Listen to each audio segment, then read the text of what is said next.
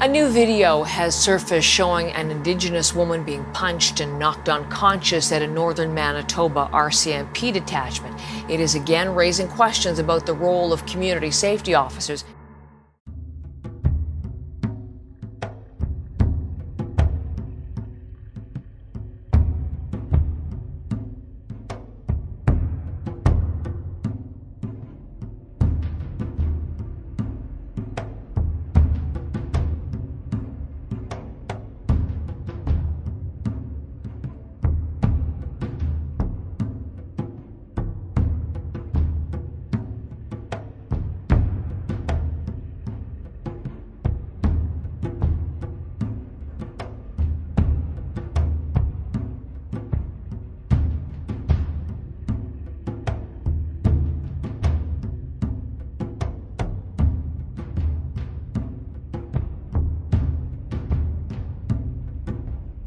In January 2018, 19-year-old Genesta Garson was out drinking when two community safety officers picked her up and took her to the local RCMP detachment in Thompson.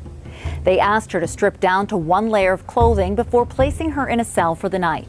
But when Garson tossed her belt towards one of the men, he punched her in the face and knocked her unconscious. Instead of investigating the community safety officer's actions, RCMP charged Garson with assault. The officers dragged Garson into a jail cell and left her on her back while she was barely conscious. She was eventually taken to hospital by paramedics. Unlike police, community safety officers do not fall under the jurisdiction of the Independent Investigation Unit of Manotoba. So if there are allegations against them, the RCMP would be responsible for looking into them.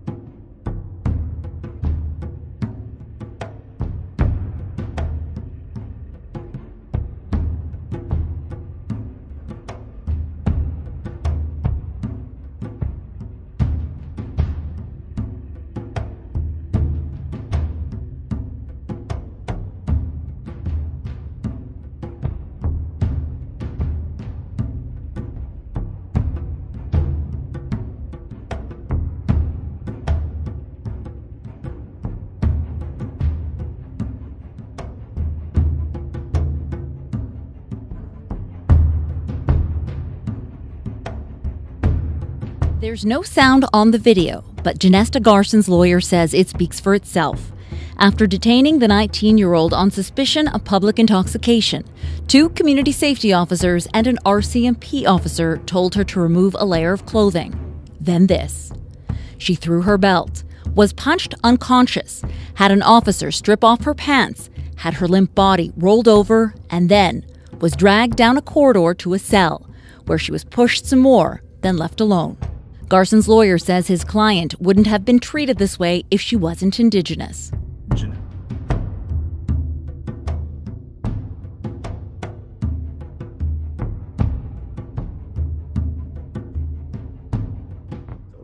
Eventually, Garson was taken to hospital.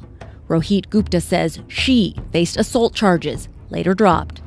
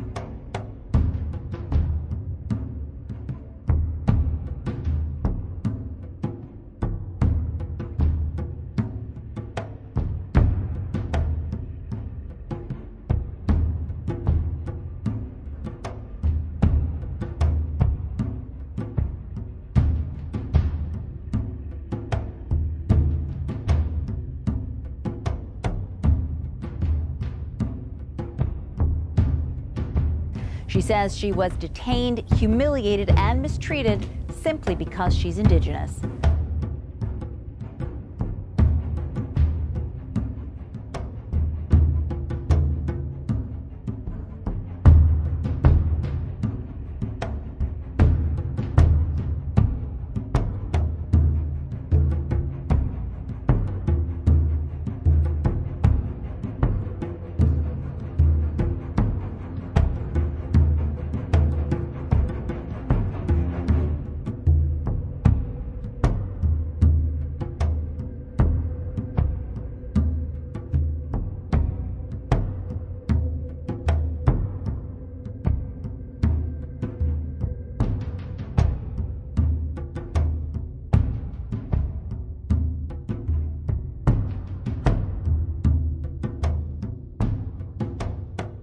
Community safety officers don't fall under Manitoba's police watchdog. It's up to the RCMP to look into any allegations against them. In this case, they didn't. Manitoba RCMP wouldn't comment on this case, but said officers are allowed to use force if they feel threatened and often face unpredictable situations. Only the individual that's using force or is potentially being a threat knows what's going to happen. And the police officer is only reacting to the situation at hand. Peace out.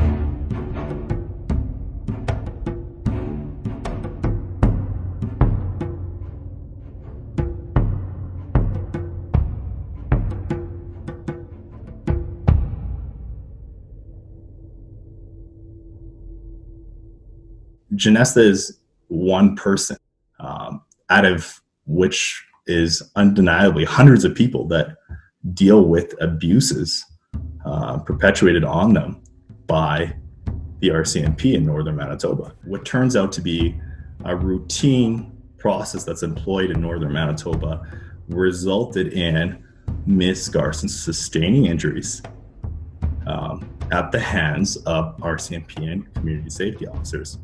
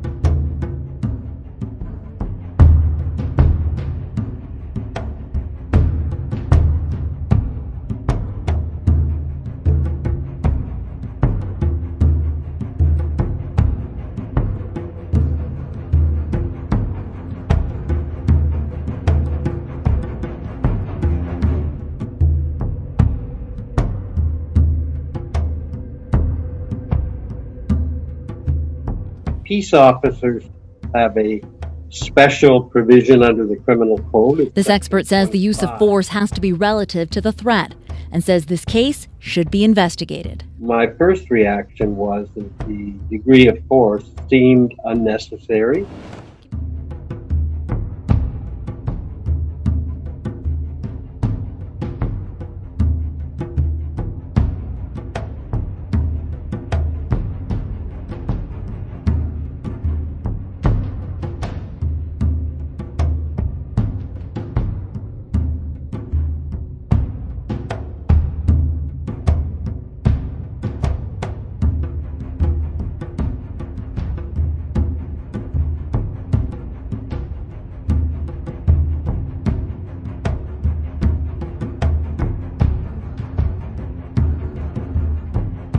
Garson is now suing the community safety officers, the RCMP, and the City of Thompson for discrimination, excessive use of force, and unlawful imprisonment. The RCMP and the city have denied those allegations.